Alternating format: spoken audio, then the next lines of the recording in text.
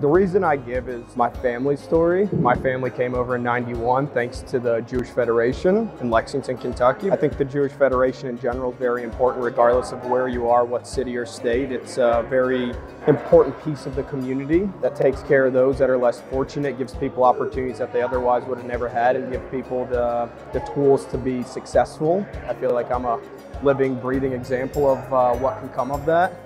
They changed my family's lives dramatically, gave us opportunities that we otherwise would have never had.